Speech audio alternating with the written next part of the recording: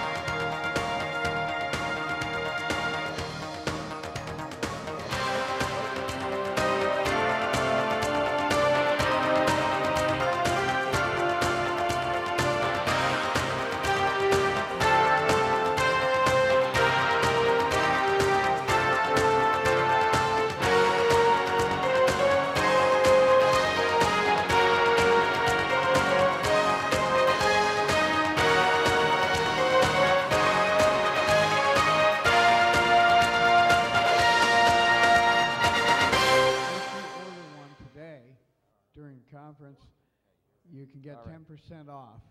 And you can go back to...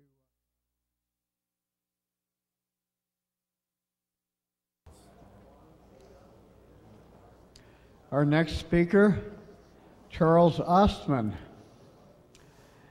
He's been in Berkeley for about 30 years or so. He was 10 years at the famous Lawrence Livermore Labs. He's also worked at Los Alamos. He's worked on Star Wars. He's worked for Lucasfilm, doing digital sound and video for them. He's part of a think tank called the Institute of Global Future in San Francisco.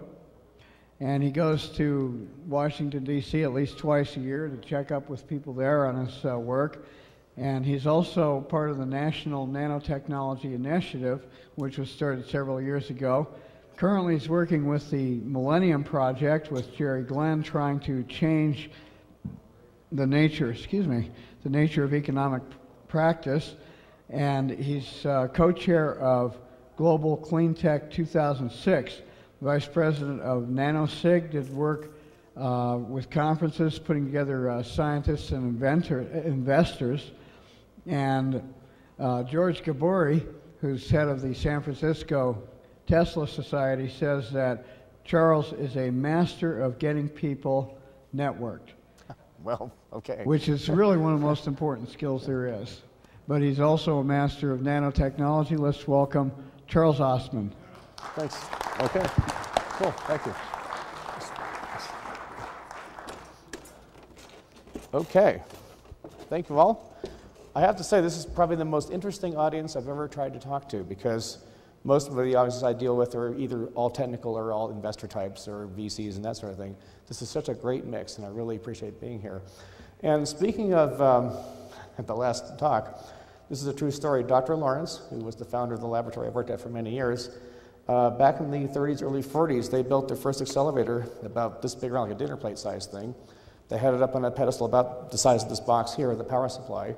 Here's Dr. Lawrence with a toroidal antenna saying, "Where's the beam? Where's the beam?" They couldn't find the beam. And he leans up against the thing, he's holding it next to his head. The beam was going right through his head. Now, he won the Nobel Prize 2 years later. I'm not sure they're related, but, you know, it's a thought. I just had to throw it out there. Okay. So, anyway, I'm going to try to do this standing backwards. I hope I get this right, and I will not fall off, I hope. So, what I'm going to try to talk about today is not just technology, although you're going to see lots of pictures of nanocrystals, thin films, solar cells, some quantum stuff, even a little bit of element 115, just for fun, because that's one of my favorite topics. But I also want to talk about spirit, intent, belief in the larger spirit, God, however you want to choose that. And when we first came here, we drove in with a bunch of folks. John and his son and all these other people got together, and we were having this big powwow. And the first thing John does was he says, "I'm going to have a prayer." And I thought, well, that's kind of cool. And he starts talking about service to others before oneself, just right out of the blue. And I thought, this is incredible. I mean, it was like a epiphanal moment. Light was coming on, because over the handful of years I've been working with venture capitalists, patent attorneys, all kinds of bureaucrats in the government, one thing I've discovered, people are starting to get it. If we don't change our ways, if we don't see the larger picture, if we don't see the whole planet as like a large family of sorts, nothing's going to be of any value. It's all going to be kaput. 5 years ago, I would have never believed this. But I've heard people now that I would have never thought I could hear this from in the past saying, how do we make this work better for everyone else? It's astonishing. And then when I heard John say this prayer, it's like something's happening here. It's like this wave coming over folks. So I want to really highlight that concept because it's kind of important. It's one thing to have technology, but as you all probably know, if you don't have the right kind of support, the right kind of investment, the right kind of government support, and acceptance of what you're trying to do, it's never going to get off the ground. And this is what's changing. So perception is a big deal. And hold on one sec. Speaking of perception, I need to perceive water. So hold on one sec here. Hold on. Fluids are wonderful. Okay, I'm not sure it's magnetic, but it's great. Okay, so here we go. Now, one thing I want to bring your attention to, this journal over here called The Economist. Oh, yes, thanks so much, photons. Here, I read this kind of stuff all the time. It's not light reading, but for the folks that do the work I do, it's kind of relevant. We look at the intersection of policy, geopolitical strategy, finance, big banking, et cetera, and how technology sort of drives those engines. And look what's on the cover. Now, 5 years ago, you would have never seen this. I mean, this is you have to understand how radical this is. This is a very conservative journal. And for them to talk about environmentalism as a good thing, as a profitable thing, look at the dollar sign that they sort of, photoshopped into the trees. This is a big deal to find that on their cover. At the same time, you see this kind of, home power, et cetera, all these magazines coming out telling you how to do it for yourself and how to, small communities can sort of do their own power. This would have been unheard of 5 years ago. And even now, you can go into your local grocery store, even your Walmart, heaven forbid, and find this on the counter. So I mean, it's kind of interesting to see this transition happening. But the thing I really wanted to bring attention to was this. CFO Magazine, that's Chief Financial Officer. That says corporate, that says hardcore, big time, big money. That's like the trade journal for people that run big corporations. Look what's on their cover, October 26th. Companies are suddenly discovering the profit potential of social responsibility. This was John's prayer, as I saw it 2 years ago, on the cover of CFO Magazine, the most conservative, high-end, big tech, big money magazine there is. Something's happening out there. People are starting to get it. That's why I feel encouraged. That's why I feel so much impetus to sort of go in this direction. So I just want to kind of give you that sense of it. And the main feature of today's talk really is this idea up here. That it's the combination, hold on, does this even work? Aha. Investment, sustainable business, and what I mean by sustainable is it's one thing to have a business that works, but it's another thing to have a business that actually does not impact the planet, in fact gives back to the planet more than you take from it. That's an interesting idea. And this concept of clean technologies. And the thing that makes it possible is, hold on, nanotechnology. So I'm going to try to show in as many ways as possible how the tools of nanotechnology make this process much more doable than what it would have been, say, even 10 years ago. And just to kind of get this point across, I've been to 2 of these. These are very high-end, very fancy, very expensive conferences, but they pay me to go to these things. This is IBF, International Business Forum. This is one of the largest consortiums in the world that put on these very big sort of high-end events. This one's in Palm Springs. And notice what they combined. See how they combined clean tech and nanotech? It's not by accident. In fact, NAST, which is a very large sort of American organization, they also had their second now Greentech, Nanotech combined conference. And in fact, if you go on the web and just do a search on clean, green, and nano, you'll get dozens and dozens and dozens of events. 5 years ago, this never happened at all. So clearly, the high end of big money, big investment, they're starting to see this picture as something very real and tangible. But there is another point of view. And not to intrude on anyone's religion, that's not my thing, but I have heard it told to me that nanotech is like this forbidden fruit. Are we tapping into something we shouldn't be tapping into? And here's how I see this. We were given free will. We are God's creatures, or the largest spirit, however you want to see this, but it all fits together into like a gigantic hologram. It's part of a system. The fact that we now have a better set of tools is not violating the rules of nature, in my humble opinion. Rather, it is the rules of nature. I mean, how many folks saw the film 2001: Space Odyssey? Anybody? Okay, good. And there's that scene at the very beginning. They have the quasi-ape hominids, and they're sitting around the pond, and they're going, rah, rah, rah, and they're sort of arguing. And all of a sudden, the one ape comes up and he touches the obelisk, and the spark comes in. What's the first thing he does? He grabs a bone. A bone! Wow, a tool, cool. What's he do with that bone? Smashes in the head of his neighbor as they're fighting over the water pond, right? Then he throws the bone up in the air and the bone's spinning around. All of a sudden you see the space station floating around. Well, we have a bigger bone now, a better bone, a more complex bone. But the bone's still spinning around in the air. So it's not the bone that is the contention. It's how we apply it. If you want to believe, and I do, that God or the larger spirit gave us free will, it's the free will and how it's applied. That's where the epicenter of value is, not in the tool. So there are some folks that do see literally as nanotech as being the forbidden fruit, and here's Eve holding the apple, how dare you touch this thing? But no, that's the wrong point of view, in my humble opinion. It's how we use the tool. And can we use the tools of nature to be more compatible with nature? I say yes. That's what I'm going to try to argue today. Okay, so just to go over this. I thought I should try to define nanotech, but before I can do that, let's define what nanotech is not, because there's a lot of strange controversies. Now, everybody's probably seen this book, Prey. This is also another book that came out by John Marlowe called Nano. He's a local writer in San Francisco. And notice the cover, the Golden Gate Bridge being dissolved by nanites, right? X-Files did a episode in their TV series a long time ago, some nanites that float around and cause harm. None of this is true. It's all craziness. But people have believed these ideas, thinking that they're going to happen. Hold one second, speaking of nano, some more fluids.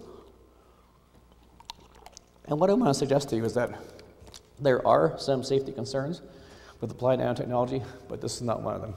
It sells books, makes great movies, has nothing to do with reality. So I'm going to try to give you a very precise vision of stuff in the lab, what's being done, what really works, versus the kind of the, PR version of this. Okay, so we go from here. A little bit of history. Richard Feynman won the Nobel Prize in 1956. In 1959, he made a very famous statement. He said, there's a lot of room at the bottom. And a lot of folks were kind of thinking about, the next generation of material. I'm a material science guy, that's my background.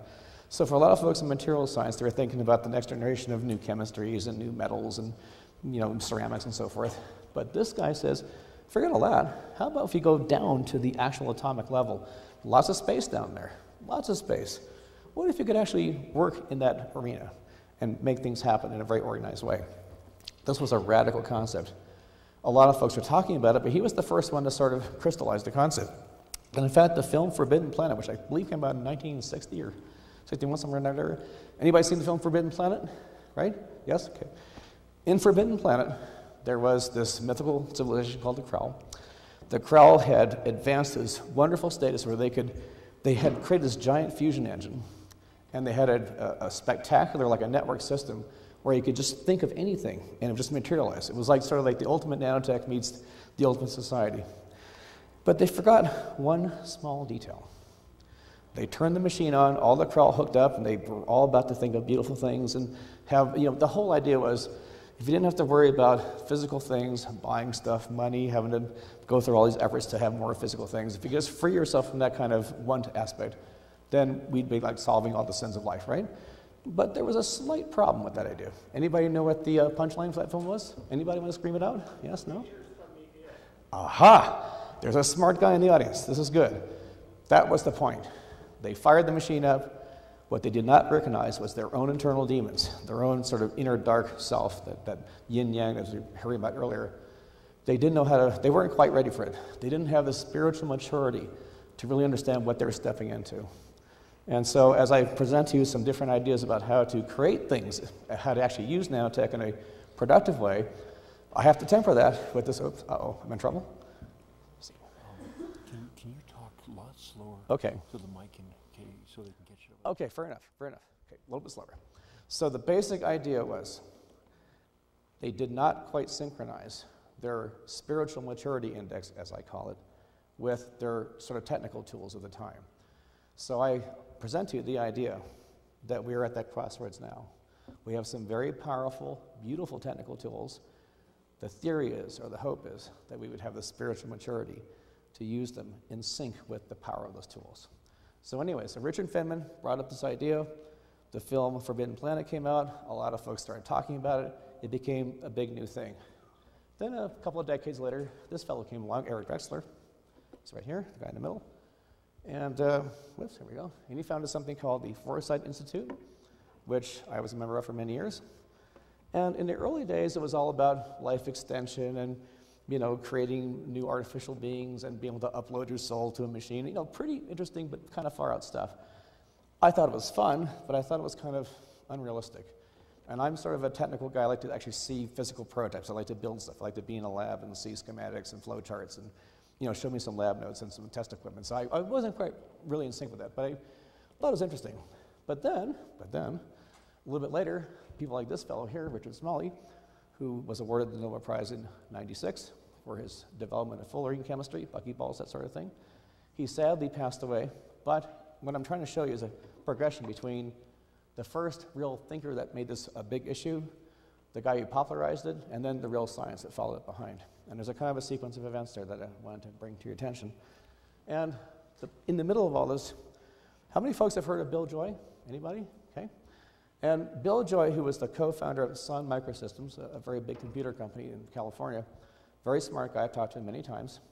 He wrote this very famous article that came out in Wired magazine, gosh, about 8 or 9 years ago now.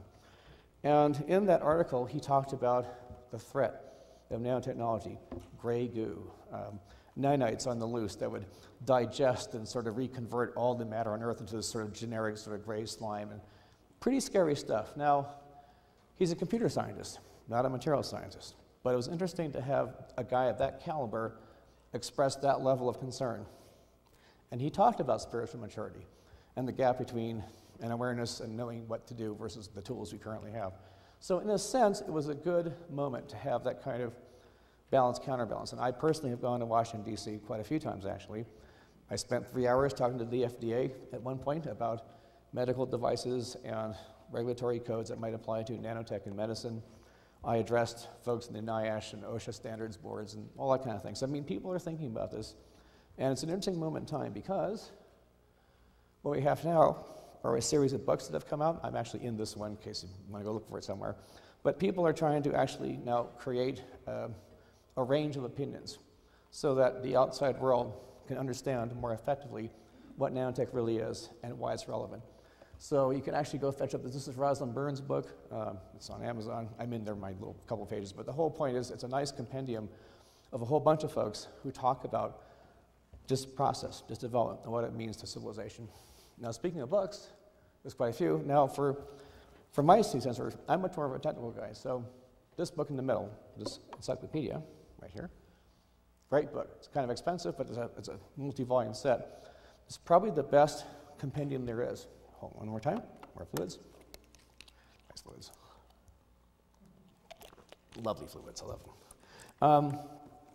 Anyway, if you're an engineer, scientist, you're working on a new invention, you would probably start with this encyclopedia because it would give you probably the most complete sort of glossary of all the different materials and processes that involve nanotech.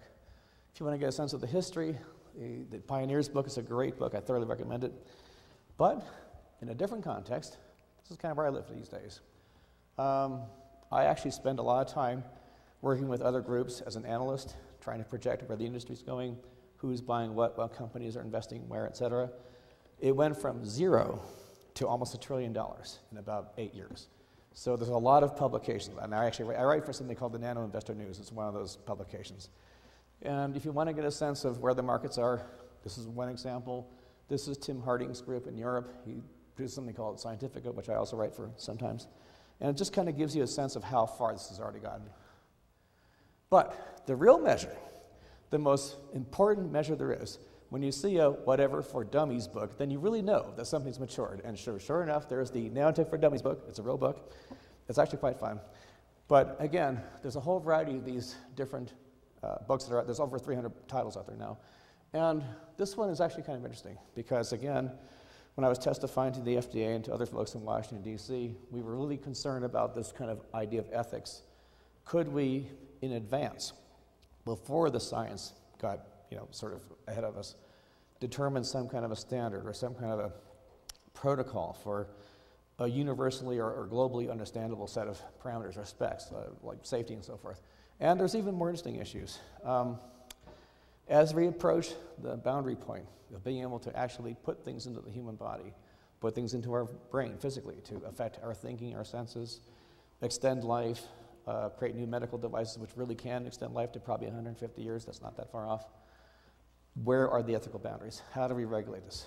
Who is allowed to have it? What international treaties or standards can be established so that there's a kind of a universal code?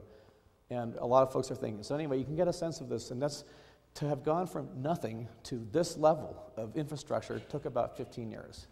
That's the pace or the acceleration of how fast this has gone. Okay, and now to get more to the sort of technical side, a lot of journals have come out with their version of what they think nanotech is. This is Scientific American. It's the most generic, sort of, popular kind of science journal there is. This was their way of describing it. They talk about size. Okay, size is one way, but to me, it's a little bit misleading. Okay, 10 to the minus 9, that's nano, but what's that really mean? I mean, okay, it's the one thing where a guy can say smaller is better, and it's okay. That's a joke, sorry. But anyway, so the point is that really relevant? I say not. Here's why. Because I look at complexity. I look at not just how small is the thing, but rather what can you make with the thing. That's what turns me on. So I'm going to back away from size and look more at this. Things natural versus things man-made.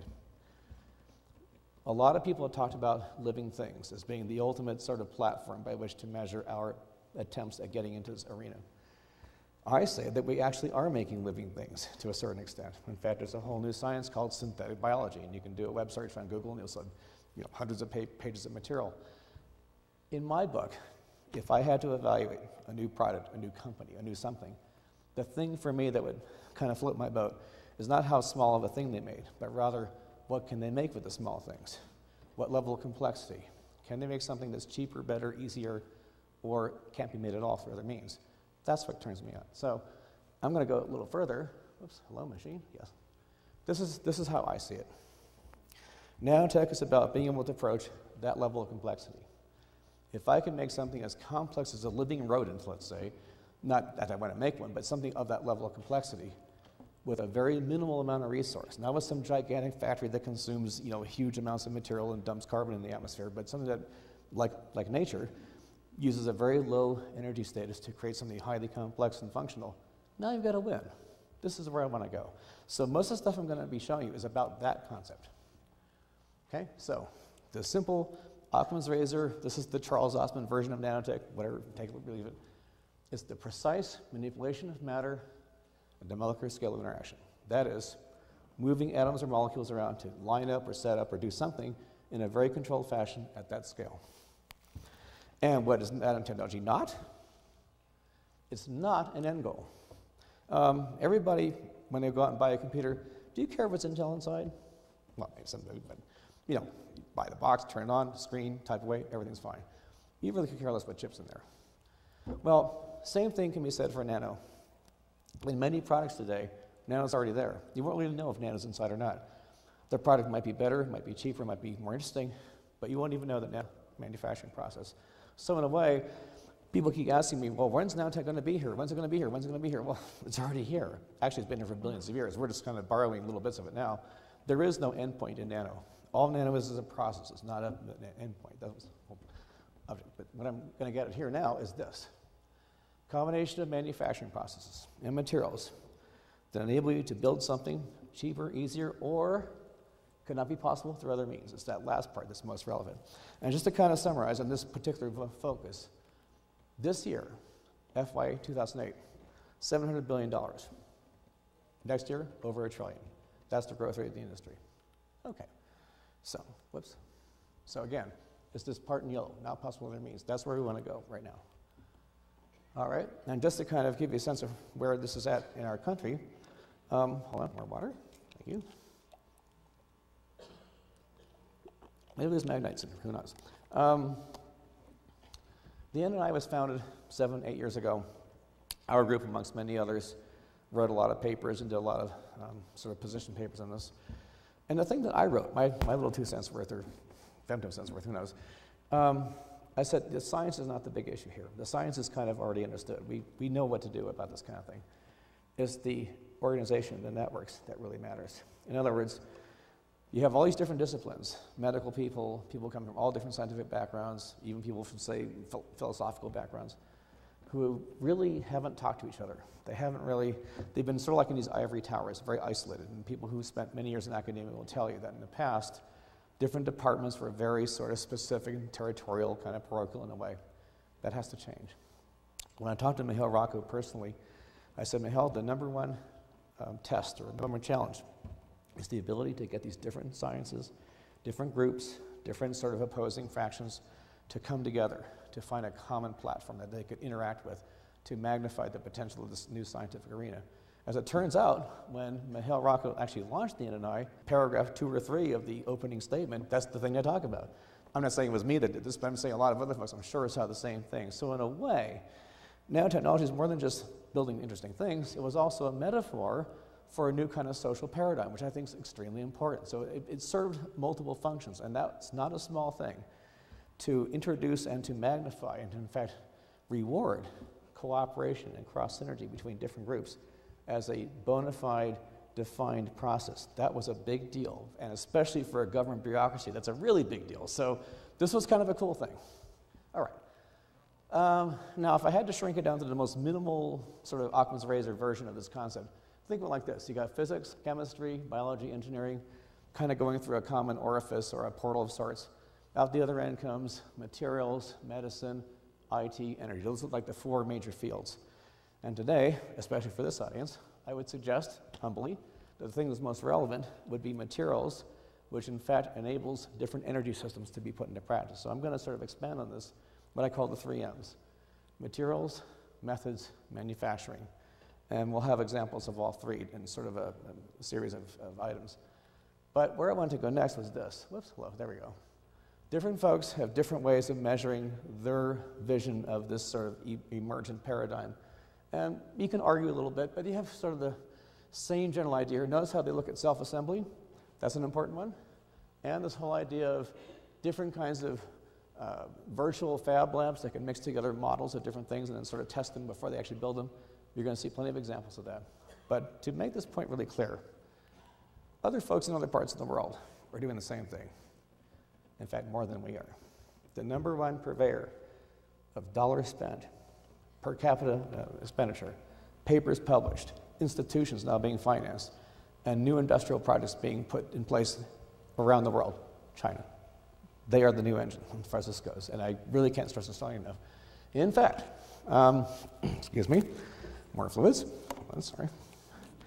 Fluids are great. There's been a lot of books published. Rebecca's book is really interesting. I suggest it to everyone that wants to read. If you want to get a sense of how the world is changing and why it's changing, you might want to start with this book over here. Because everybody knows our economy is kind of, taking a nosedive.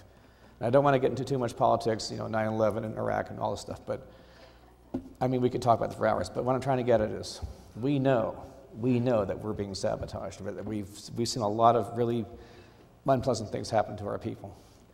I submit to you that we could put hundreds of thousands of people back to work, literally overnight, if we made it the national imperative to go green, have a Apollo Moon, program-style approach to clean energy, renewable fuels, all that kind of thing, and nanotech would be a big piece of that puzzle. We could turn this around if there was the political will to do so. I cannot stress it strong enough. I will pound the table 1,000 times because I truly believe this. So I am going to sort of harp on this theme as we go along. So, define nanotech, now define Greentech. Well, for me at least. Now, you may have different opinions, but this is what I see. Renewable alternative fuels, obviously. Efficiency, recapture of waste energy. This is an important one. In today's world, you go into any major factory, production site, even an IT system like a server farm, et cetera, there's heat everywhere. In fact, when I saw that presentation yesterday with the cooler, I was impressed. I mean, I wanted to buy one like now. And the gentleman kind of dashed off in a hurry, but I said, my friend, if you get a hold of any major computer manufacturer and you can put that system into the big server farms, the big IT installations, you will not be able to supply the market soon enough. I hope you got that message because that's a big one. But there's so much waste energy out there that we can recapture, repurpose, redirect. There's an enormous amount that can be recovered. I really want to put a lot of effort into this. And the whole idea of less toxic alternatives. Anybody ever visit a fab shop where they make chips? Anybody? I worked in one at one point. imagine like a half a square mile under a roof, and just rows and rows and rows of these gigantic machines, very complex machines. They grow root tiles of silicon, they slice it up, put on a platform, and it runs through a series of what are called chemical mills. The chemistries involved, the amount of water consumed, the energy it takes, it's unbelievable. Every time you go out and buy an iPhone or a new computer, whatever it is, the stuff it took to make that thing, the impact on the planet, the carbon footprint, the energy footprint. If people actually knew, they'd be kind of astonished and they'd go, oh my God, what am I doing? So is there a better way to do this? I say yes, I definitely do. And lastly, this is the most important one, this thing I call on-demand manufacturing. Instead of making 10 billion of one gadget and then trying to sell them all, how about just making gadgets as you need them? There's a concept. And in fact, if you go backwards in time, that's how most civilizations actually operated.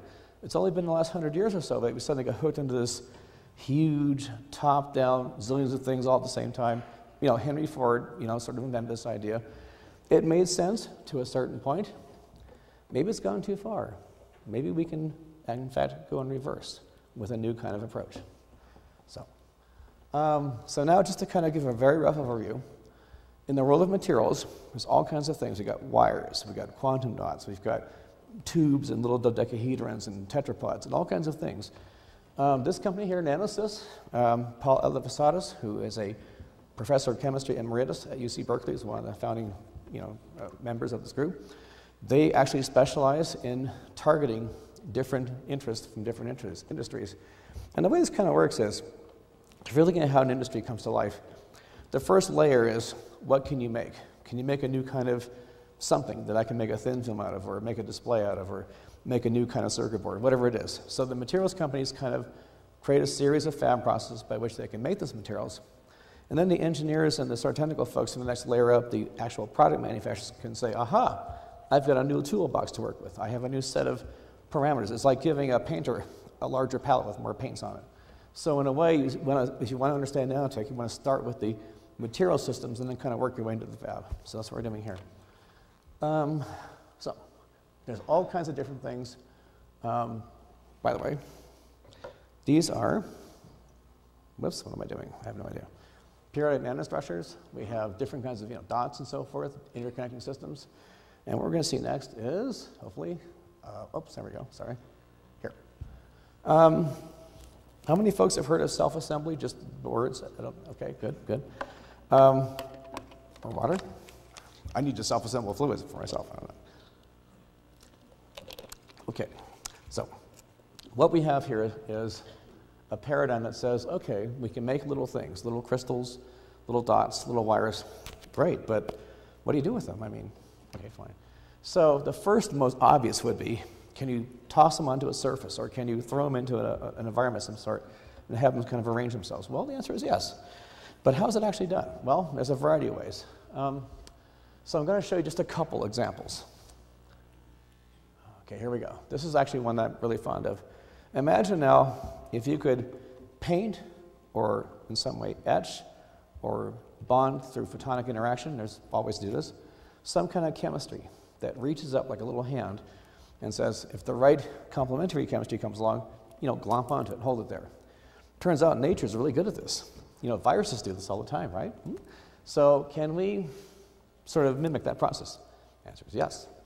And in fact, those are viral components assembling metallic particles. That's what you see there in the corner.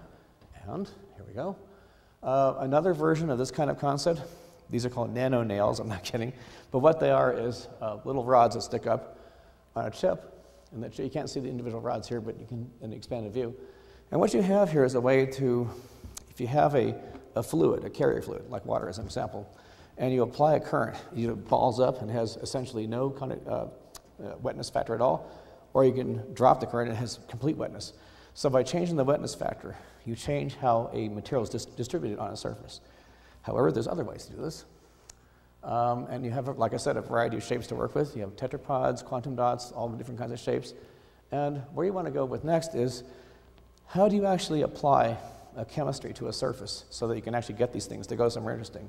Well, one method is using something called an atomic force microscope. Now, most people, how many folks have actually heard of an atomic force microscope? A couple of folks, okay. The basic idea is that You have a very small, like an arm that goes back and forth, like a raster line, across the surface. And it bumps along, and essentially, either through direct contact or through capacitive measurements, there's a variety of ways to do this, you get a topographical feature of the actual thing you're scanning. Wonderful way to see something at the atomic scale. But what else can you do with that same tool? Besides just looking at something, can you actually deposit something? Answer is yes. So here we have, this is your ligands, by the way, sort of a biological component. You can attach like a pen, like a little fountain pen, drip onto it the actual materials that you wish. And over here in the corner, this company's called Nano, by the way. Over here in the corner, you see this, sorry, gadget here, photons. You see this array. Now they have a 1,000 by 1,000 array. That's 1 million AFM tips on a chip. It's a lot of dots. So now imagine if you had like 1 million ink pens going back and forth on a surface, going up and down, dot, dot, dot. I had an animation, but I also knew that it would be troublesome to put my animation on here, so I didn't put it on, but I can show you later if you want to see it. They'd actually see this thing writing a surface on a chip. So now imagine if you could just write with yes and no instructions, chemistry here, chemistry not here, and then across that surface you wash another chemistry system and you actually create something, not by etching, not by some gigantic foundry, but by merely drawing the chemistry on a surface. That's a big radical change. That's a big deal. You can actually buy a machine from Nano Ink. It's about the size of this podium. It's a little bit larger like this. You put in your surface, you put in your feedstock, you paint the chemistry, and then you put in the complementary chemistries. Presto, you got a device. You can make 1, or 1,000, or 1 million, as you need them, on demand. That's the deal here. Okay, so. Now, another thing to know about is something called periodic nanostructures. It's one thing to have a little wire, or a little dot, or a little crystal. How about if you can mix and match different materials in the same shape? That's a really big deal, and I'll explain why in just a moment. But how this is done, and I'll skip some of the more technical stuff, but the basic idea is you create what's called a sacrificial mold. Imagine now you have a material of some substrate, little tiny holes, and into those holes you sequence different materials. It could be organic, non-organic, magnetic, non-magnetic. It could be absorptive, or reflective versus refractive, any variety of materials you wish. You then strip away the mold, and you have left behind these wires, or these tubes, if you will, these alternating materials. I should have a photograph of it here. Here we are. This is Michael Nathan's work. He's quite famous for this. More water, sorry guys. Here we go.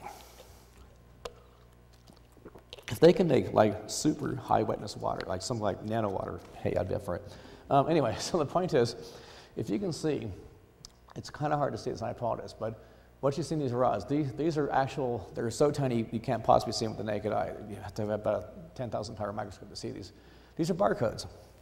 And the barcodes are kind of cool because in mission critical materials like drugs, explosives, a lot of things where you want to actually track and trace what batch it was, where it went, who has it. This is how you can embed that ID into the material. You can't see it with the naked eye, but you can scan for it. Now, obviously, as I'm sure many people are thinking, they're going, oh my God, that means if I buy a box of cereal, the box is going to have nanites in it. Well, no, not quite, calm down. But for very practical reasons, is there a way now to have a much tighter control on the quality of things manufactured? Because one of the big problems is when you get a bad batch of something, you have to figure out where it came from and how it was done. Well, here's a way to actually track everything that's ever been made and have it very tied into a very organized system of control. But more importantly, what else can you do with these things? Better solar cells, maybe? Or maybe a way to attach certain biomolecules and deliver it to a cell, like a cancer cell, or just all kinds of things come to mind. So as a tool, I'm probably the only guy here, only person here, that's not actually like come in with a device or a gadget. I love watching all these devices. It's really cool. But what I'm hoping to present are a series of tools and material systems so that when you invent your next thing, you might look to these ideas to see if there's something relevant. That's the whole objective of what we're doing. And to continue on, this is one of my favorites, something called biolithography. Excuse me. Now, most people who are here, I guess, are familiar with how chips are made, ordinary chips, yes or no? You grow a rutile of silicon, slice up the slabs, you have these big discs, you put them on a platform, it goes through a series of chemistries to sort of precondition the surface. Then you apply what's called a photomask. And a photomask is a layer of photosensitive material upon that you project a light pattern of the circuit you want. that hardens up certain areas of that material where it's been exposed. And then run it through another chemical bath to wash away the leftovers, and out the other end you get this new circuit. And in fact, how you make modern chips is you have multiple layers. However, as you probably have guessed, this is very toxic, very expensive. I'll give you a little story. After I left Lawrence Laboratory, I worked at GEET Electric, the phone people. At the time, in the early 80s, this was in Palo Alto, just a few miles away from Stanford, there were several major foundries there, Intel and some other folks. Well, because of the EPA regulations, they all left. They moved to Mexico, actually. It's a long story. And anyway, a friend of mine who's an environmental engineer, actually got his degree at UC Berkeley, co-founded a company, and they actually went down and did soil samples. Where I used to work, the very spot I used to work, there's nothing there, it's a shopping center and a parking lot. 40 feet down, 40 feet into compressed clay layers, they found benzene, cadmium, all kinds of solvents, every heavy metal you could possibly not want to find. In some cases, the gas chromatography equipment was off the scale. They had to recalibrate the instrument because the densities were so high.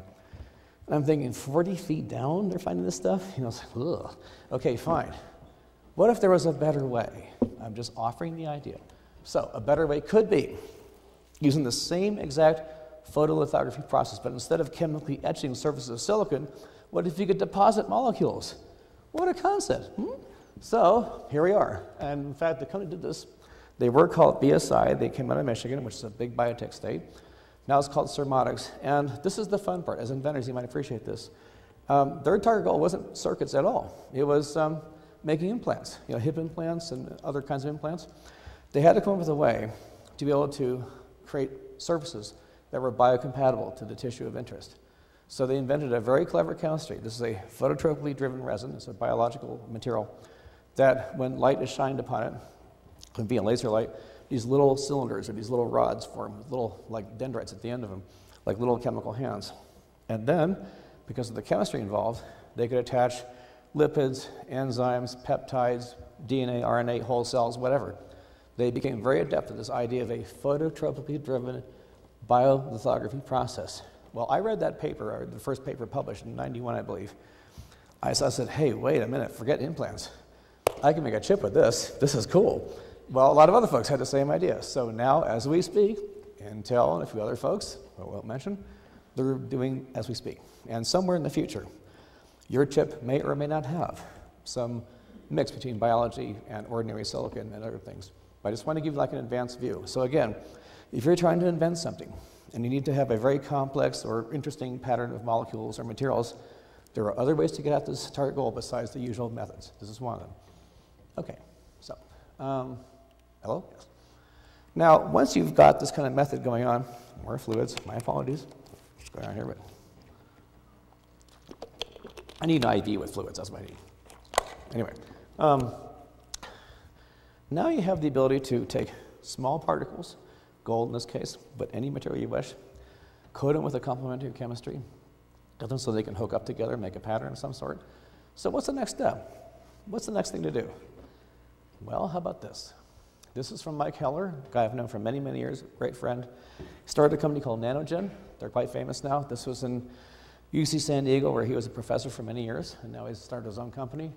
But what they have, and I'm sorry it's hard to see in the cartoons, a little bit of a fuzzy diagram, but the basic idea is you have a chip, like a little integrated circuit, about the size of this button here, and you have little tiny sites.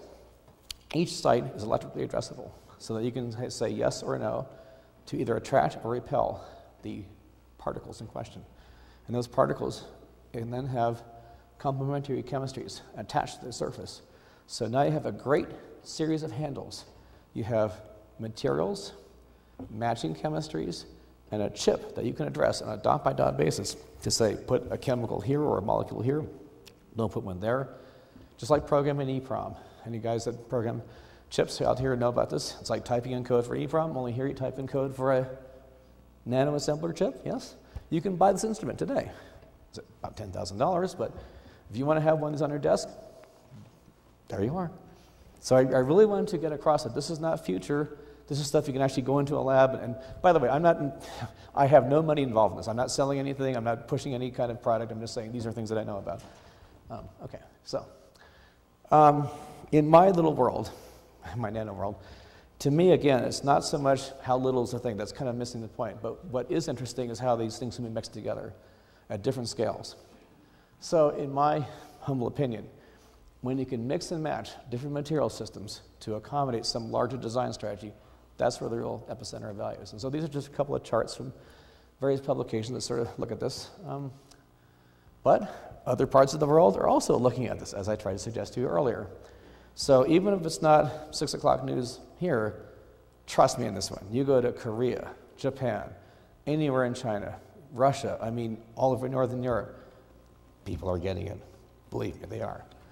Okay, so again, I can't make this point strong enough. It's this intersection between the nano, micro, and sort of meso stage of scales of interaction, where you want to be able to deposit or interact with or sort of grow, if you will, different components to make a larger system of some kind come to life. This, by the way, is kind of cool. This is a atomic force microscopy picture of a gold crystal. These are individual atoms, these little dots here. These are actual individual atoms, and it's embedded into a protein substrate. Now, anybody want to guess why you would want to put gold crystals into a protein substrate? That's like a trick question, but you'll have the answer in just a few moments. Just want to, like a game show, TV game show. Okay, fine. Name that molecule, right? So here we go. But again, just to get this point across, I'm kind of big on repeating things to get the point more clearly understood.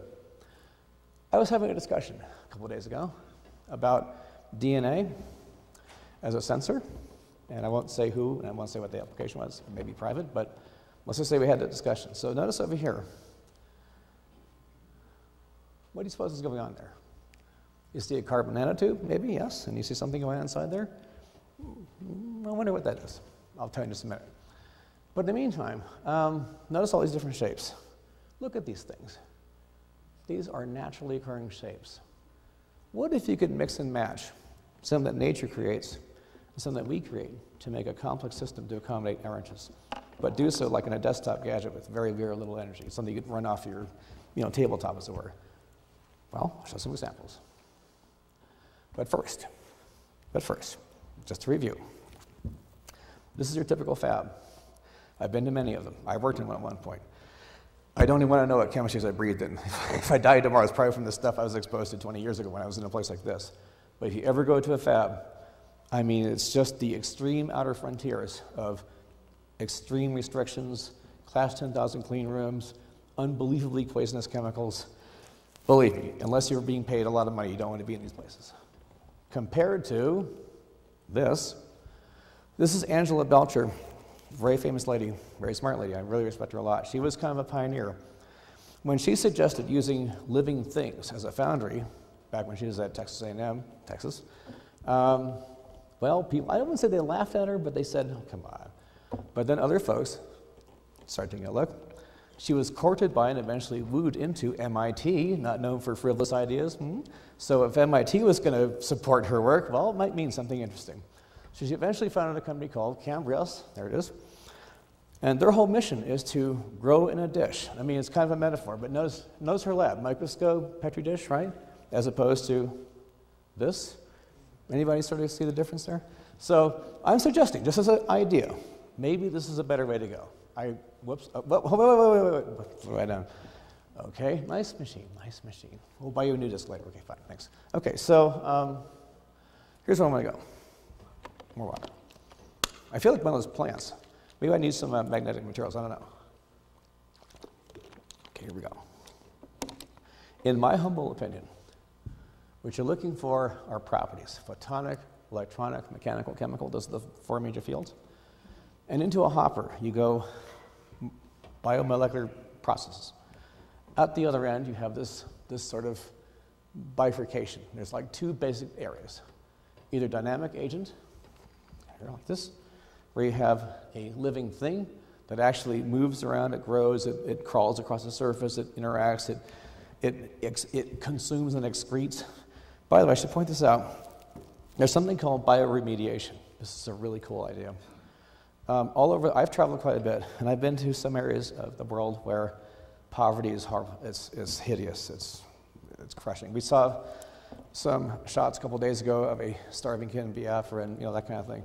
I've seen this kind of stuff. It rips your heart out. But one of the things that really, really rips your heart out is some of these big companies have decided, for whatever reason, they can guess, to go to some of these really poor countries and dump their waste there.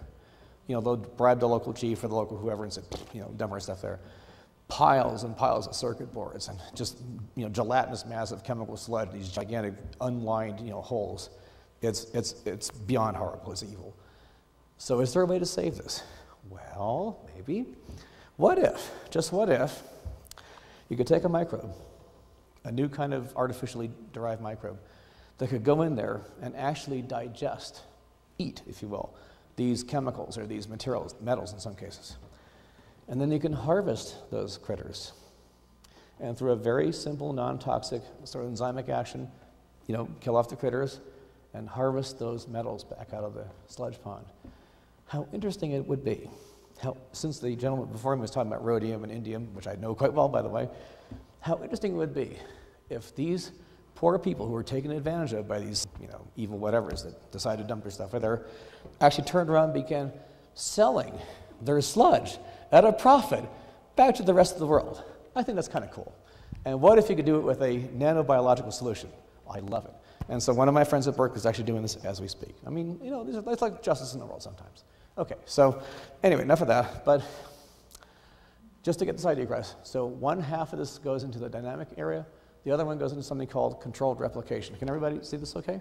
And the idea is that a living cell is like a piece of machinery. If you open up a cell, what do you find? You find ribosomes, proteasomes, mitochondria, all these little machines called organelles. What the organelles do is they are spoken to by what's called messenger proteins. And these messenger proteins are constantly communicating back and forth. Like little machines, they sort of break apart and reassemble molecules to address the physiological interest of the cell and the larger organism. That sounds like nanotech to me, you know. So I wonder if we can do something interesting with that. Answer is yes. Here we go.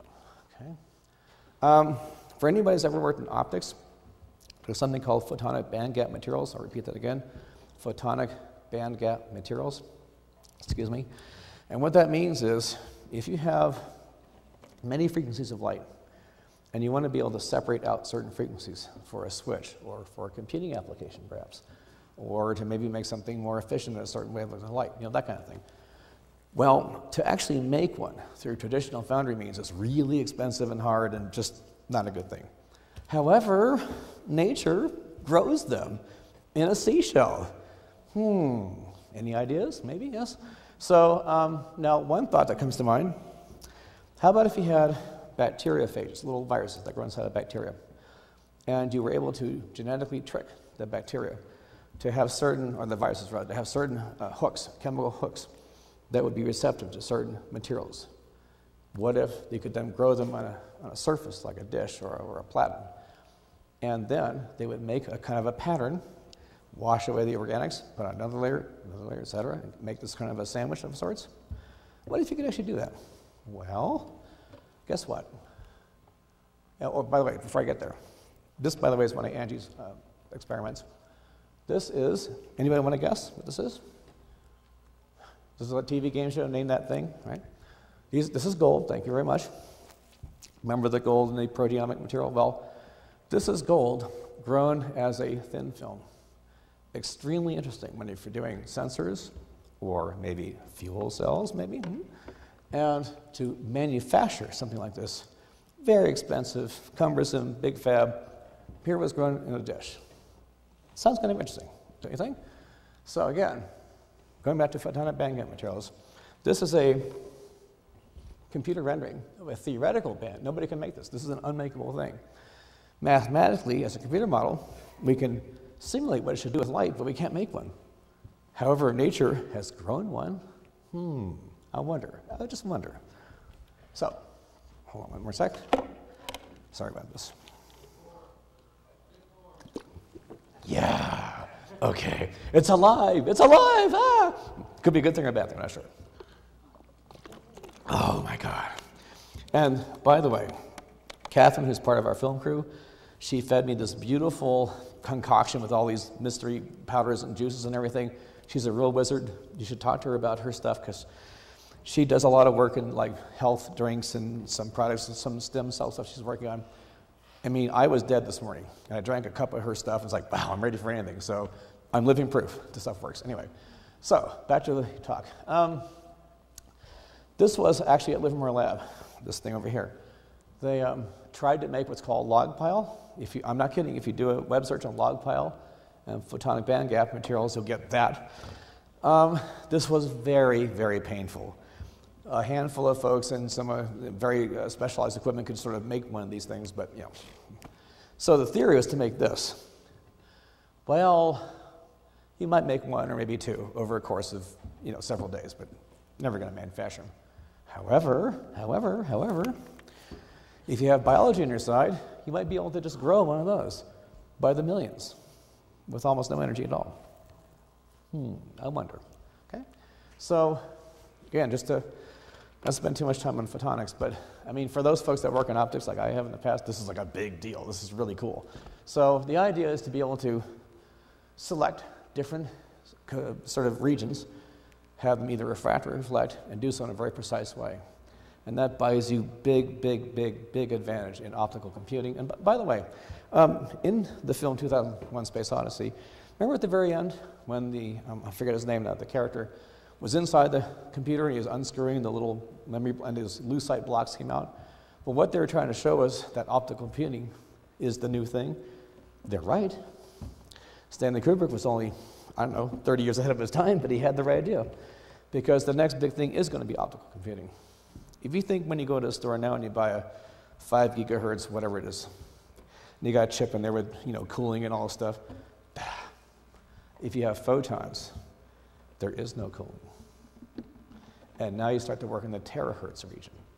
Terahertz, forget giga. Giga is so yesterday. Ugh. Terahertz. And how do you get there? With this. And how do you make one of those? With a seashell. Interesting? Okay. So again, just to kind of get this point across, can you grow something as opposed to manufacture something using a kind of a nano approach? Yes, you can. Okay, so, by the way, speaking of God's creations, I like little things. I just do. I don't know why. As a kid, I was always interested in like little tiny things. I don't know why. But now, look at this. Look at these beautiful creatures. The best geneticists on the planet would die to be able to grow that as an artificial object. You go in the ocean, billions of these things, like snowflakes. What a spectacular thing. Look at this beautiful crystals. If we just be able to type into a computer a formula and say, grow that. Now, is that being God? I'm not sure. But as I said in the beginning of this talk, we're at the edge of being able to sort of redefine what life is. Should we use this? Are we allowed to do this? I say yes if we do it for the right reasons. That's the test. It's not the stuff. It's how you apply your free will to apply the stuff that matters. That's my personal opinion. Whoops, oh, wrong button, sorry. There we go. So the next sort of thing down the pike is this, DNA. DNA is the most sophisticated molecule that we know of in all of the universe. We may find something better in the future, but this is it. It's top of the pyramid. A base 4 numbering system, highly complex. The amount of different things you can do with DNA is astonishing. It conducts. It can be both photonically, electrically interesting. It can be used in sensors, but much more importantly, a structural system. Now think about this for a minute. I mean, here you've got the biggest, most complex fast system on the planet, and all you can do is make little lines in a piece of silicon, but look at what this does. I mean, that's pretty cool, okay? So, Ned Seaman, who I've met many times, he's from NYU, he went from this to this, and how did he do that? He figured out a very clever way to be able to recognize that different proteins would fold at different, how to say this correctly, different binding site geometries, when a lot of proteins did fold in alternate directions. And there's some secret sauce I won't go into, but they worked out a scheme that works really well. So what they ended up with is this. A number of folks I'm sure have seen logic diagrams, where you have ands and nors and ors and all that kind of thing. Well, this is like a proteomic version of that. Okay? So now imagine for a minute, instead of a giant foundry, you've got something you can't even see. The very stuff that if you wish, God gave us inside of ourselves, can now grow this. Why is that relevant? Because you could do things you cannot possibly do any other way. Remember at the very beginning of the talk, I said things that could not be done through other means? So here we are. These are DNA strands with conductive gold crystals in between in 3 dimensions. See anything interesting there? Well, I do. Imagine, a couple of things. How many folks know about the DARPA Challenge project where they had the smart vehicles? And okay, great. And friends of mine at Stanford were part of that project. The first time they tried, the idea was they had a whole bunch of companies and universities competing to see who could make a vehicle that could drive itself across a 10-mile long terrain. First time they tried it, nothing worked. Everything failed. One machine got I think 50 yards. A year later, more than half the machines completed the course. And they made the course much more complex. Going through streets, around corners, stopping at lights, going over tunnels, over bridges and through tunnels. How'd they get there? How'd that happen so fast? What was the mechanism? I have an answer. Among the things that were done, wonderful it is. I'm telling you. Thank you for water. A company right here in New Mexico, by the way, called Nomatech with an M. They built, or I should say they grew, a DNA-based component system, a self-evolving neural network. That was part of the brain of the machine that won. That was 2 years ago. So when you see this stuff as a diagram, it's not even a diagram. It's already like a doable thing.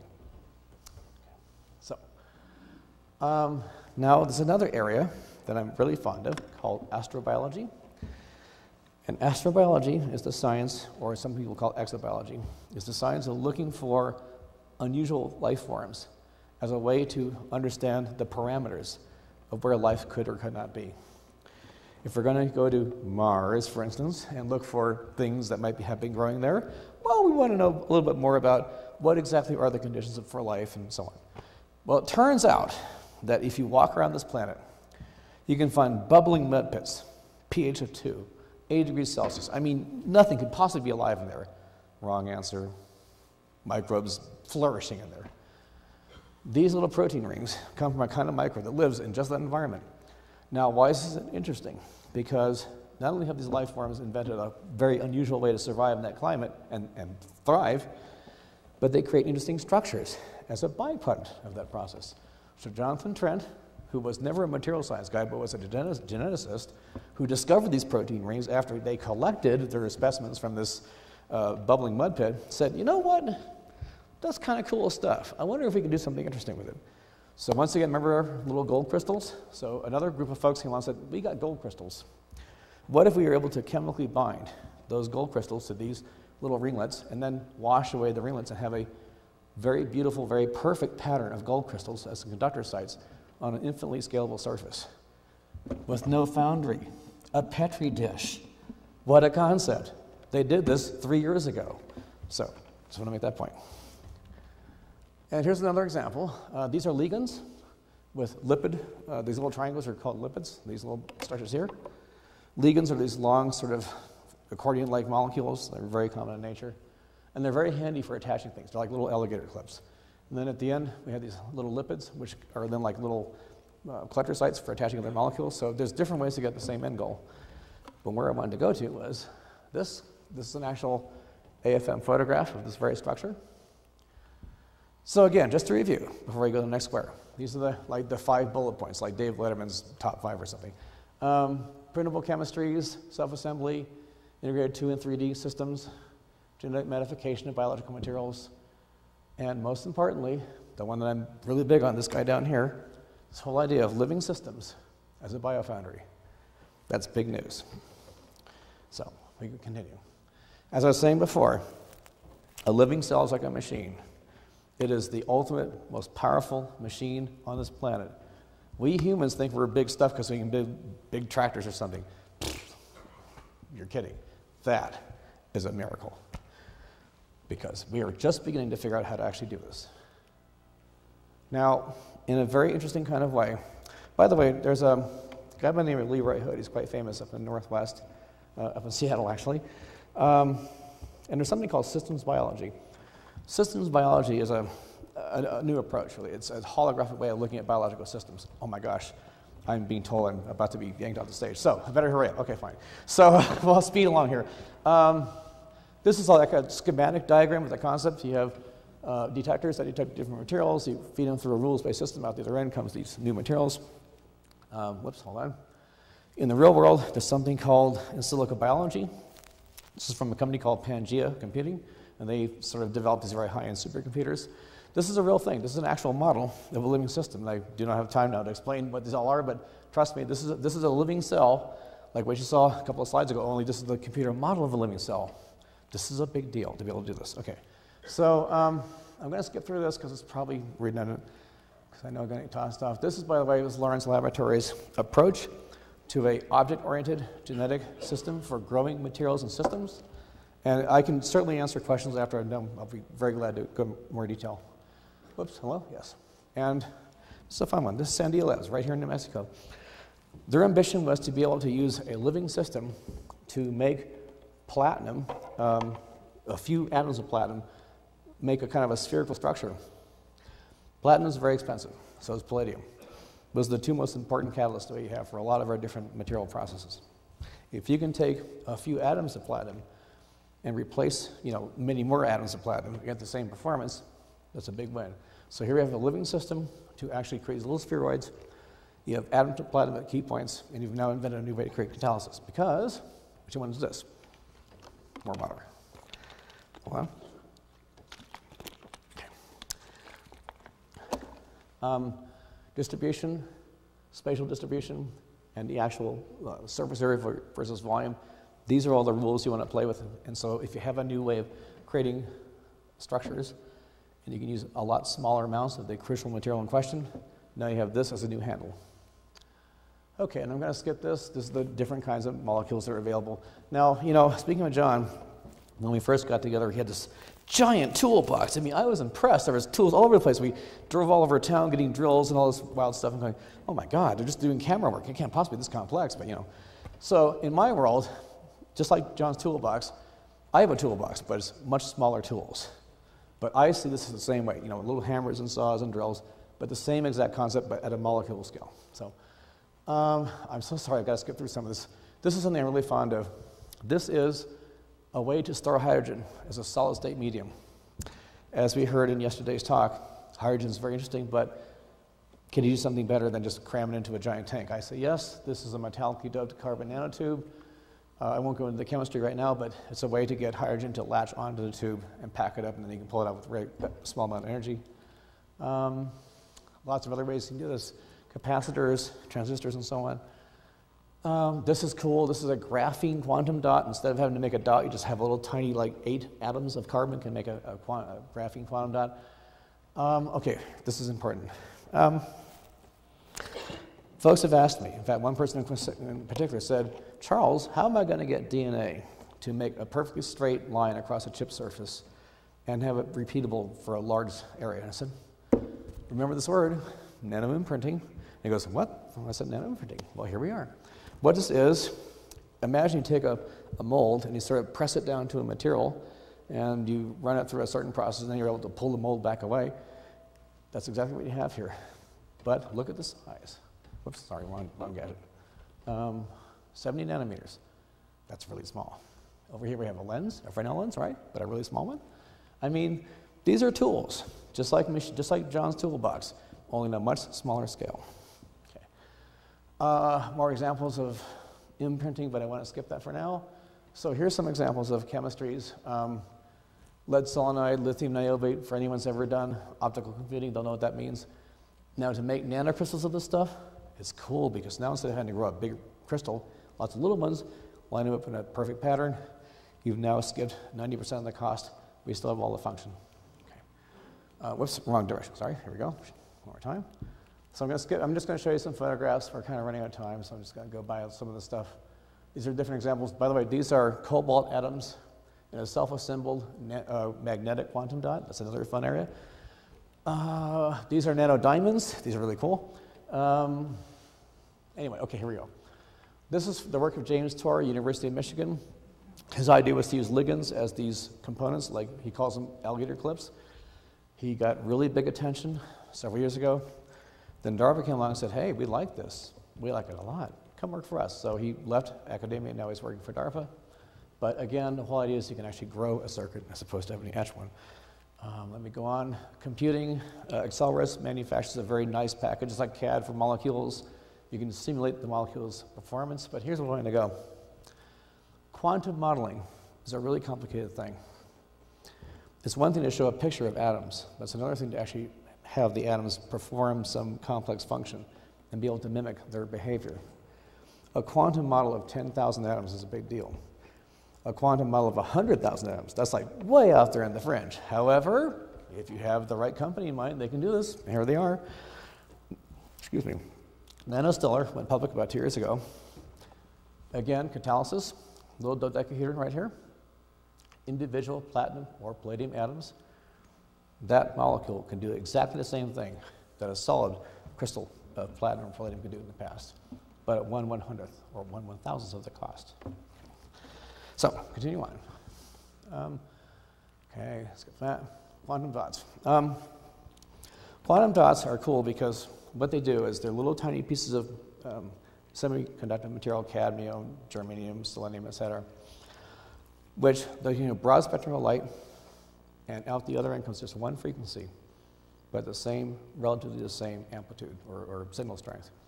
So imagine for a minute a solar voltaic material.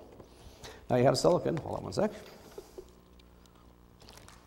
Silicon has an efficiency of about 10% under best conditions. Gallium arsenide, maybe about 12 to 15. There are organics that you can paint on, like a paint, or laminate through a roll-to-roll manufacturing process. They're around 2 to 3%, but they're very inexpensive. You can actually wear a jacket made out of this material. In fact, I'll show you pictures in a minute. The military is now making tents, where the cloth of the tent is actually a solar collector. I mean, it's unbelievable. But it's kind of low efficiency. Can you improve the efficiency? Yes, you can, by attaching these things to the surface. So, quantum dots. So there's lots of books published. I know we're going to get through on stage in just a minute. I want to go past all this, get to the next. These, by the way, are quantum dot tetrapods. And these are interesting because if you have a large surface and just throw them on the surface, and they land with 3 feet down, there's always going to be one leg sticking up. So there's no assembly required. They self-organize into this perfect layer of material. Okay, continue on. How much time? 2 minutes? 1 minute? There's a big cane coming out now because yank me off the stage? Or? Oh my God, okay. I want to skip a few of these then. I'm going to have to skip some chemistry. But like I said, I'd be very happy to go into this in much more detail. I do apologize if it took too long. Okay, there's like a couple of important points here I want to get to. Oh, Charles, by the way, make it this 3. This is cool. Imagine if you're walking around, and just the action of your walking, your shoes hitting the ground, could generate electricity. That's what that does. Okay, hold on, keep going. Keep going. That's Hunji Dai's work at Stanford. I can't go into it right now, but we'll continue. More nanowires. This is the world's smallest LED. This is one molecule emitting light. Quantum dots. That's a carbon nanofiber that's woven into a wearable garment. This is actually an ultracapacitor. Imagine now if you're a lady, late at night, some questionable character, looking like me, guy with a beard, walks up and says, hey, baby, whatever, I don't know. And you turn on your jacket, and he goes, and I'm serious. You can buy this, okay? Okay. So now, and don't throw me off quite the stage quite yet, please. I beg for you. This is important. A lot of folks here are making motors and magnetic systems, and it's all wonderful. I love it. It's beautiful. It's my kind of stuff. But there's something to be sort of learned here, I think. Superconductivity does not have to be cryogenically cooled in a vat of liquid helium. I built these things myself, I should know. We used to have niobium wires, very thin, with sputtered titanium around them, made these big bobbins and dip it into a 55-gallon drum-sized thing of liquid helium. They would work for a few minutes and then die, that's the old days. How about this? Room temperature. Room temperature, okay? This company is called American Superconductor. Go to the website. It's expensive, but if you're trying to make a over unity device of some kind involving some coils and so on, well, you know, just have a look at this. Might be interesting. Okay, so I'm going to skip past this. Oh, wireless. This is Tesla. Tesla talked about wireless power, right? There you are. Nano antennae. Wireless power. That's the real thing. This is actually a Japanese development. You'll see it in the market soon. And before you throw me off, this is the thing I wanted to talk about. This is really interesting. Superconductive polymers. These little dots you see here in the corner. Imagine now polymers, which are these long spaghetti-like molecules, and they sort of interconnect and cross overlap. Where they cross overlap, they have these intersecting valence sites. Inside those valence sites, there are these pockets, these little vestibules, called superpolarons. Inside the superpolaron, it's like a cloud of electrons just swarming about. No specific valence. Why is that cool? Here's why. Charles, I want to ask you a quick question. Yes, please. You know, Charles has a few more slides that are very interesting and very intriguing, and if we can have his Q&A session outside, and if you're all comfortable with it, he probably could use about another 5 to 8 minutes or 10 minutes, and if everybody feels comfortable with it, we'll bump the schedule back, say, another 10 minutes, and that means that the next speaker will start in 20 minutes, because we'll take a 10-minute break there, and the GEET session will start at like 1:45. How many people are okay with that, so we let Charles finish his... Charles, why don't you keep going? Thank you, so sir. Much. Thank you, and thank you, audience. This is good, thank you. Okay, cool, we're cruising. Okay, and more water, this is good. Life is good, thank you. Okay, so on that note, I get excited about this stuff because I spent many years, I'm going to tell you a true story. This is a true story. In 1981-82, after Carter was voted out of office and Reagan came in, and we tried, I mean, we really, really tried to talk to the right people about our energy policy. How many folks know about a book called The Global Chessboard by Zbigniew Zabrensky? Yes? No? Maybe? Okay. In that book, I have a lot of respect for Jimmy Carter. Maybe some folks might argue this, but I do.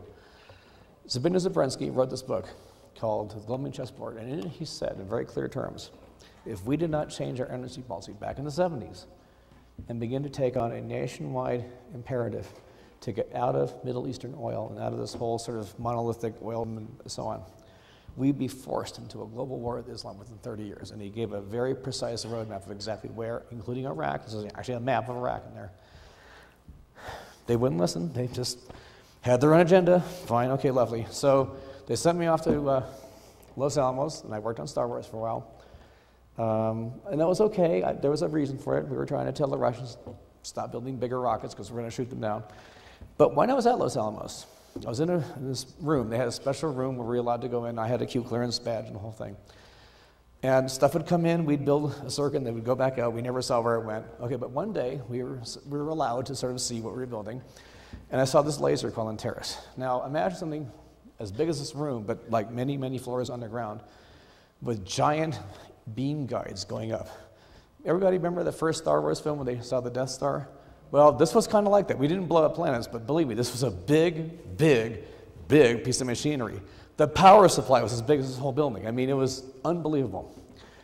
Our goal was to create femtosecond pulses of light that could target multiple reentry vehicle warheads called MIRVs.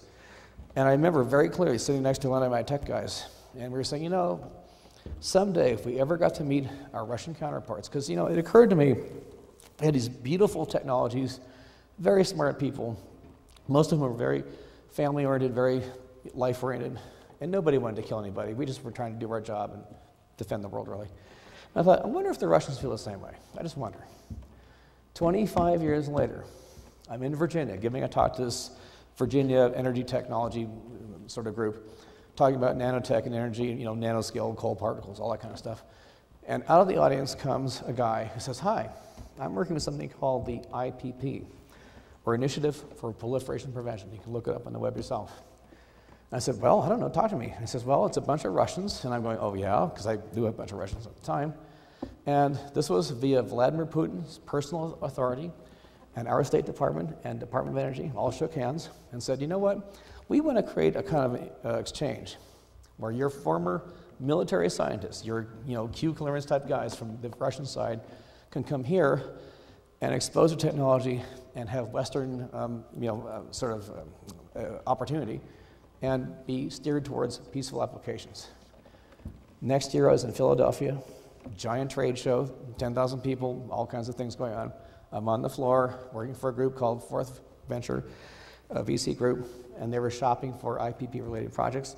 I found one, a beautiful windmill, everybody see a daedalus windmill, these like egg beater type things? The Russians made a beautiful one, really different, very, very spectacular design. I met the guys who invented it. The guys I met and shook hands with and looked square in the eye were the principal designers for the MIRV warheads that we were aiming our lasers at. I'm not kidding. This is like God. I mean, this is like religion. It was like I had just thought this idea of thin vapor. 25 years later, it's like I'm actually shaking hands with those very guys. And even though we couldn't speak each other, they had interpreters and everything. They had kids, families, same exact thought. We don't want to kill anybody either. Is there something else we can do? This is the result of one of those projects. This is cool. This is a superconductive polymer. Excuse me, more water. Hold on. There we go. Water is great. Okay, room temperature. That's the important part. So, imagine now you have a layer of this rubbery-like material. Every so often you have these little vertical dots, I'm sorry I can't draw something on the board, but like these vertical channels called superpolarons. The superpolarons are interesting because you have these intersecting valence sites. Imagine like a swarm of bees just buzzing around. So electron comes in on top, bounces around, comes out the other end, but it falls through. Does not have to commit itself to a given valence, it just tumbles on through. It is a superconductor. Now, you go to a traditional superconducting physics meeting, you'll get left out of the room unless you show them a physical specimen of this. The deal was they could grow these sites, but we didn't know how to grow them in precise patterns. The company I was working with called Quantum Polymer, they lost their funding. It's a complicated story. Another group called MPI Magnetic. Oh, next slide, sorry. Hold on. These guys right here. Whoops, wrong direction. Where am I going? Right here. Nope, what have I done? I screwed up completely. Whoops, okay, let's try this again.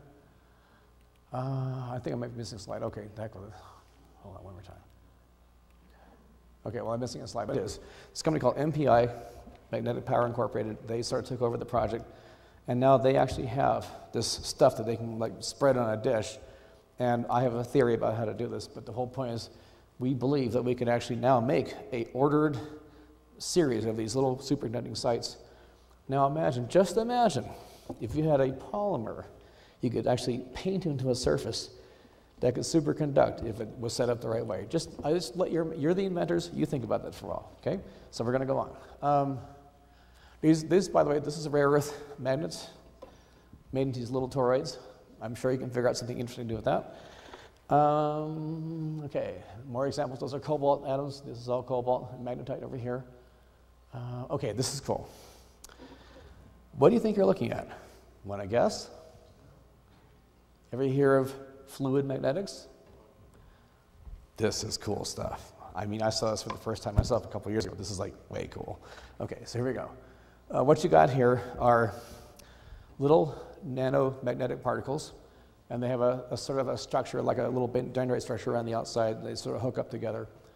But essentially what happens is you have a fluid, it's kind of viscous like honey, but if you pump a magnetic field through it, you will get magnetic structures.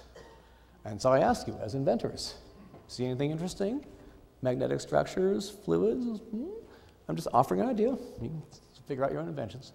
So I know we're running out of time. RF things, lovely ideas, but let's go further. How about this? A single nanotube radio, UC Berkeley. One molecule as an RF device. Anything interesting? Okay, remember tubes? When I was 14 years old, I built my own oscilloscope from scratch. I mean, literally, I bought a book and opened it and then built a circuit with tubes. I'm old enough to remember those days. But tubes haven't died yet. Now, a lot of musicians out here, I've actually got a trainer amplifier head at home with 4 6550 power pentodes in it, these big tubes. They glow purple and I play my bass and it's like, yeah. But what else can you do with tubes? I'll show you. Oh, by the way, for anyone that wants to build a Tesla coil, this guy here over here is really cool. This is an 833A power triode thyristor. They're made in Russia from a place called Svetland. I can never pronounce it right. They make the best tubes in the world. They're expensive, but if you want a power triode thyristor to drive a giant, a really big Tesla coil, that's your gadget. But what if you could make a really small one? Like that. An array of triodes. Now, why are tubes cool? Tubes are cool because you actually have a vacuum, not a semiconductor. We have to like push, holes one way, electrons the other way. No, we have a vacuum, which is just flying through the vacuum. They're called valves in other parts of the world. So here you have a microarray of nano valves. Anything interesting going on? Just an idea. Okay, so to continue. This is really where things are going. I mentioned terahertz. I wasn't kidding. That's where things are going. Optical computing, right around the corner. I'll show you something else. I'm going to skip this for now. I'll explain later in detail if you wish. But where I wanted to go to is this. Whoops. Well, anyway, this is the different terahertz domains that we're currently working with. I'm going to skip that for now. This is where I want to go. Hold on one more time. We've heard a lot about quantum mechanics and quantum interaction. And this idea that you could take, for instance, a photon, split it in half, have that go down miles of fiber. One half photon is bent, the other one bends with it. What's going on there? They're not attached physically. They're miles apart. Wonder what's going on there. Other dimensions? Maybe so. Well, let's see. Stephen Hawkins, Michio Kaku, the top physicists on the planet, and in fact, John's dad was talking about Stephen Hawkins a couple of days ago. These are like the smartest guys on the planet. They talk about 11 dimensions, quantum entanglement, things that we can't see, but we can prove they exist. Now, for those folks who doubt this idea, okay, that's fine, but hold that thought. This company called GEET Technologies, they talked at my conference that I held at NASA 3 years ago. What are you looking at? This is a quantum encryption device. This is a NSA-approved level 5 crypto device, top of the line. All of our military now use this. This came from Los Alamos Lab in this very state. This is where the experiment was done. And what happens? You have packets of photons separated by infinite lengths, if you will. Encrypted into these photons is a series of what I might call photonic rotations, and some of it's classified, so I'm not going to explain exactly what goes on, but roughly that's the idea. If the NSA and the Department of the Navy, Air Force, Army, and all of our top agencies now approve this as their top-of-the-line security interface for encrypted messages using quantum entanglement with photons, gee, it kind of suggests this probably works. Maybe, possibly, So we've been hearing a lot of stuff about zero-point energy and other dimensions, and everybody's saying, oh, that stuff can't work, it's all craziness. Well, wait a minute. If you can buy this box using those principles, I wonder, I'll leave that, you can decide for yourself. Okay, fine. So, going right along here. This is another important topic. I don't know how much time I'm allowed, but I'll just continue on. The other big thing that I'm really bent on is transmutation. This whole idea of being able to convert elements. Now, people have been talking about alchemy, and Roth was speaking about this earlier, and all these other folks have been talking about alchemy for years.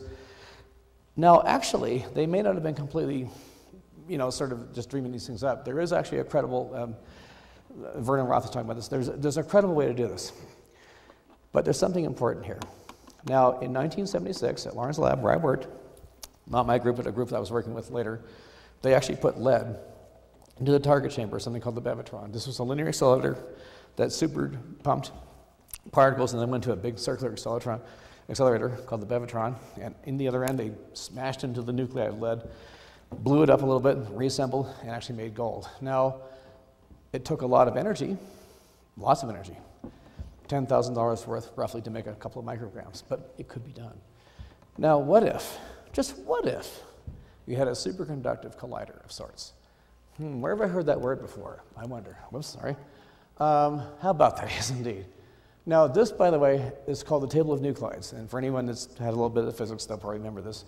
The basic idea is that all the major elements have their daughter and subdaughter isotopes. An isotope, in very plain language, is where you have an imbalance between the protons and neutrons. You temporarily, the nuclide kind of goes through a state of confusion, as it were, and tries to find equilibrium. So it's constantly ejecting material, both in EMF and also in particles. But the whole idea is that there's a series of nuclides that every element can be derived from.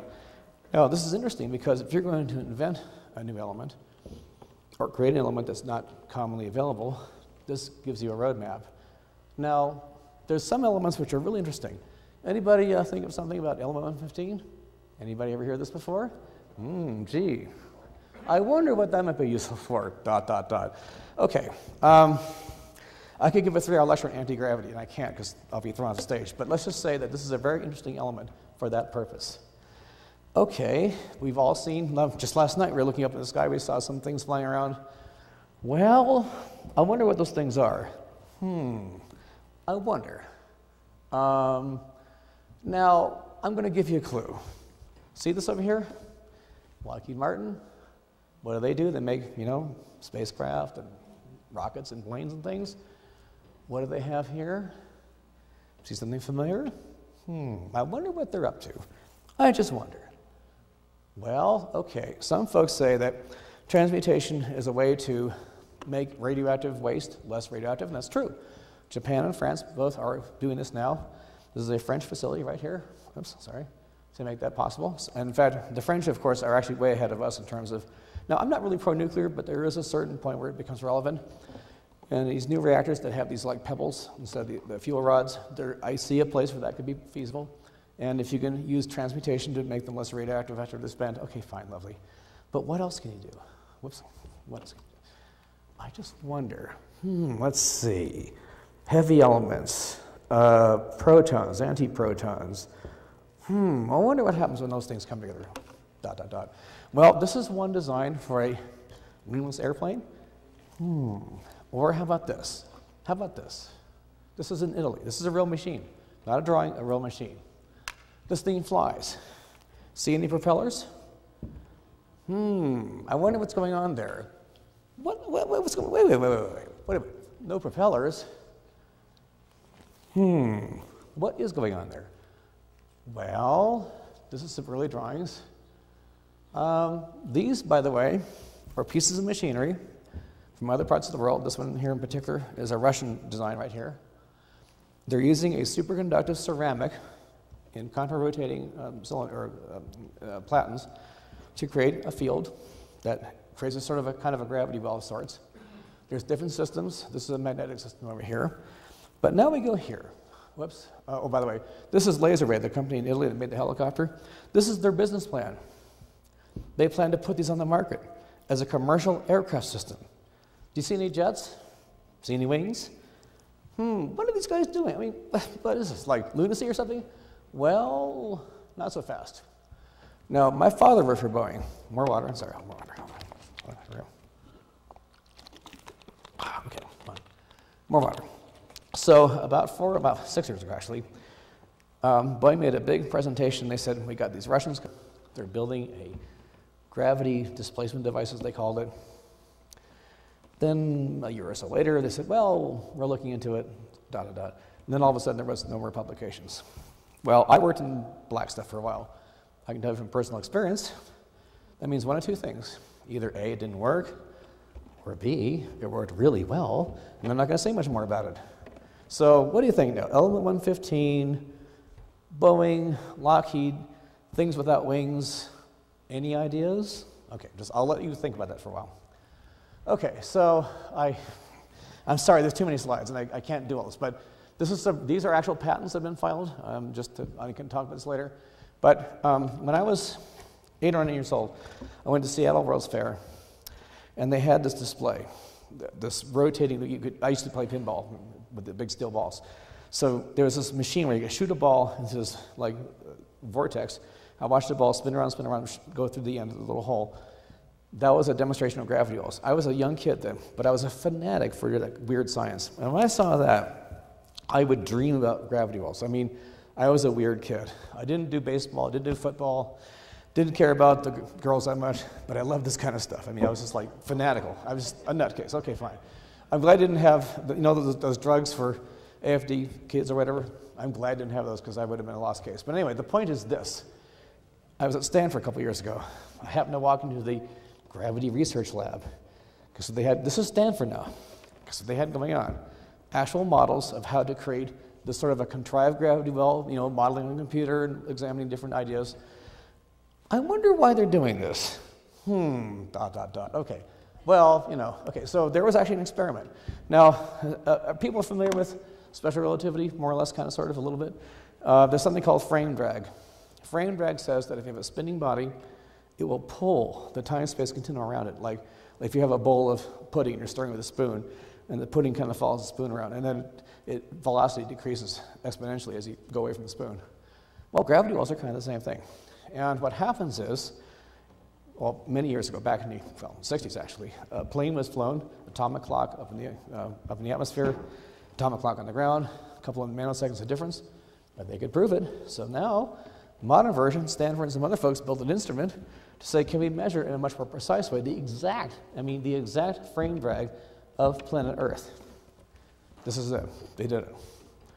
So for those folks that say gravity wells don't exist and frame drag can't be done and nobody can make this thing happen, well, you know, I have a different idea in mind. Okay, so the one thing I wanted to call your attention to is this gadget in the middle, this thing called a SQUID.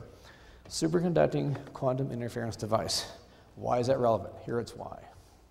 Here. Now you can buy one of these, by the way. Japan makes these. They're expensive, they're big, they require liquid helium. I actually used one time. But now imagine if you had other materials. Just imagine for a moment. What if you could make a smaller one? What if you could make one with superconductive polymers? Remember quantum polymer? Remember those MPI guys? Now, what else can you do besides that? How about consciousness? How about measuring the quantum entanglement artifacts of consciousness from a distance, from halfway around the world? Sound crazy? Not really. But hold that thought for a minute. I'm going to skip a few frames. Whoops, sorry. Yeah, here's the guy, MBI. Okay, so I'm going to skip a few things. Magnetic Lev trains. A friend of mine was doing this. I can't name him because I agreed not to, but he went to China. First prototype in China. Now in Shanghai, you can actually ride that very train. Okay, superconductivity, magnetics. Okay, so I'm going to skip a few more items. Now what we're working on, by the way, is something called the magnetic railgun. It's a weapon that can propel something very fast. I won't say how fast, but it's fast, I'll say that much. Okay, here's some what's called zero time-of-flight weapons. I'm sorry, but this is where this stuff goes sometimes. I did work on a big laser, so I must confess my own personal thoughts here. This is now the flyable version. This is solid diode lasers, but now we have this. This is a real piece of machinery. This is Antares, if you will, but in the plane version. And here's a truck-mounted version. And soon you're going to have the helicopter-mounted version. Here we go, like so, like that. And notice the project is called Peace Through Light. I'm not sure I'm going to grow that exactly, but okay. So I'm going to skip some last frames here. Please forgive. When I was doing Star Wars, this is what we're trying to do, and I don't want to see this. Please, I don't want to see weapons in space. I don't want to see this, but you know. Okay, so let me skip some stuff. Hold on. Let me just get to the last thing. And by the way, I really liked Sir Charles's presentation because, oh God, now the gadget's not working. Whoops, it died. What have I done? Killed the batteries? Oh no. He did this on purpose. My time's up. Oh well. Well, anyway, the batteries are dead. Okay. Oh, look at that, it's working. My gosh. Okay, let's skip this then. What are we doing here? Come on, keep going. Nice machine. Okay. I want to get to the last slide. That's all I want to do. Okay, these organic semiconductors. Fine. Last slide, please. Let's get there.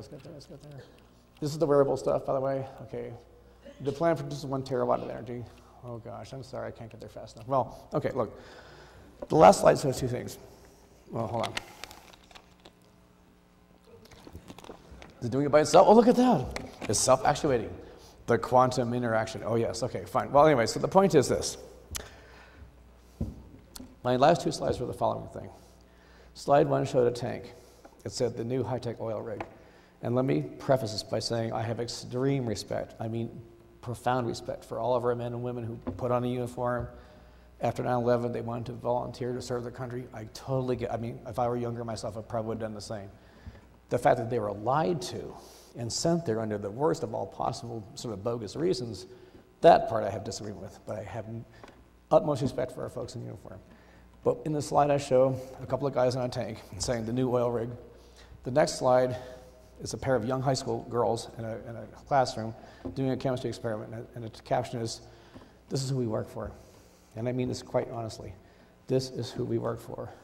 I mean, I'm over the hill like most of the folks in here. We've seen our life, and we have kids and grandkids, all that, great. But the world that's coming around the corner, if we don't fix this, if we don't make a determination that we are going to turn this around, all bets are off. And so my thought to you is, look, we're spending $10 billion a month for the tank oil rig version as opposed to the kids in the classroom doing nanotech. What do you think is a better investment? Any thoughts? Yeah. So my final comment before I walk off the stage. I remember in World War II, there was a famous poster, Rosie the Riveter, and it said, "We can do this." And when people tell me that we can't do alternative energy, that we can't do zero point, that we can't do over unity magnetics, that we can't do whatever it is, I get kind of angry. I'm a peaceful guy, but I get a little angry. I don't like being lied to, because I look them right back square in the eye and I say, wait a second. In this context, words like cannot be done, not possible, they don't exist in my vocabulary. Because just like that Rosie the Riveter poster, yes, we can. We can do this. Thank you so much for your time and attention. The only problem with Charles is we didn't have enough time. Charles just gave 3.5 years of nano engineering technology and background in 105 minutes. And I had 2 comments about about Charles talking so fast that they were having trouble understanding him. Well, I listened on the headset, and if you get the DVD, Charles is extremely clear, and you can play it all back, and it's very, very good. He'll be out in the foyer for Q&A. Once again, ladies and gentlemen, Charles Ostman. Thank you. Thanks, guys. Okay.